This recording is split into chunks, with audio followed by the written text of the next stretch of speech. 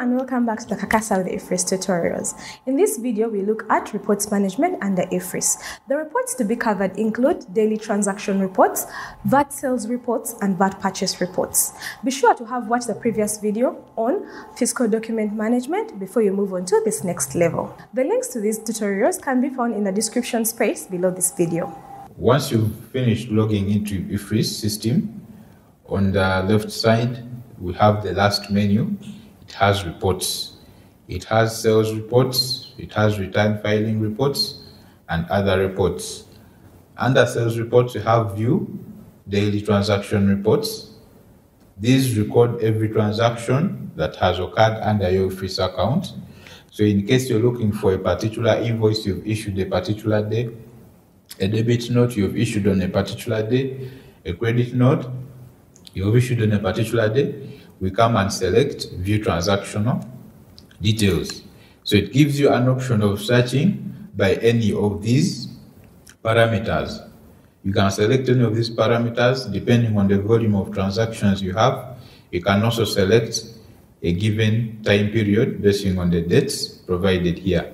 So in this scenario, you can decide to just search and get details populated down here for the transactions that have taken place. We have debit notes, credit notes, document type, the buyer's TIN, the buyer's legal name.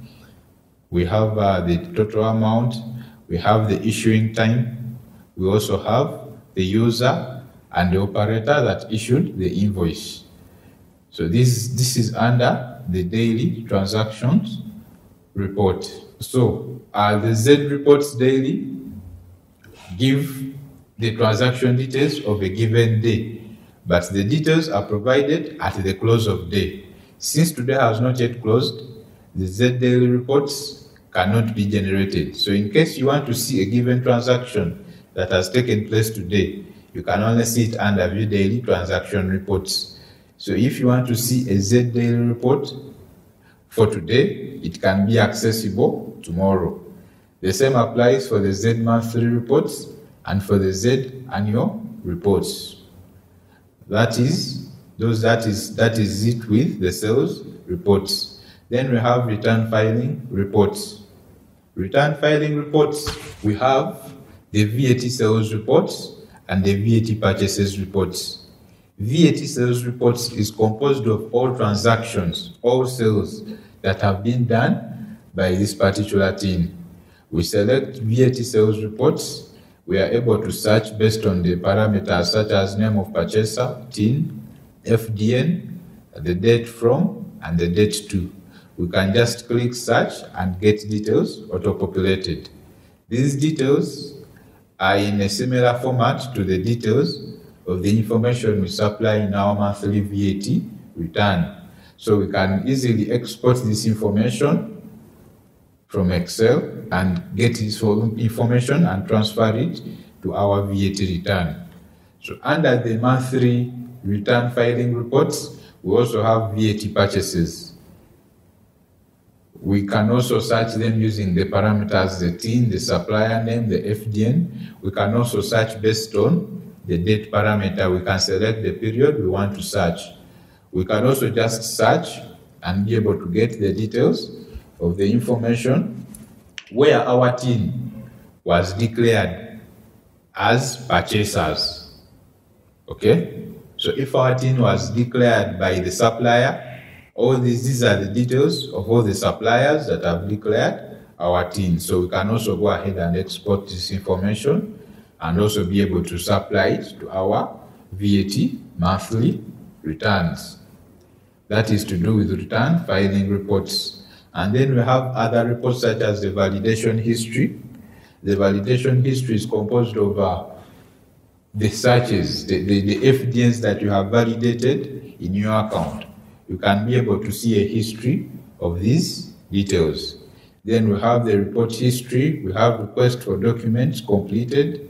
We have scenarios where a particular task has come to the login of an account where particular documents are requested. In case we have those requests and we have completed them, we get the summary in these details under the request for documents completed. We also have approved credit notes and debit notes summarized in these reports as well. We can also input the search parameters and be able to search and get the information. When we come to the dashboard, we have a summary of the monthly, weekly, and annual invoices issued. So to view only annual invoices, we deselect the monthly, the weekly, and the daily to have a summary of the annual. So when we select the annual, we get this fiscal document inquiry. But since the period is exceeding 1 year, we cannot get a report for this same. So we can close, we can go ahead and view only the monthly. Once we select monthly, we get the details as shown. These details can also be exported to Excel for further analysis as one may desire.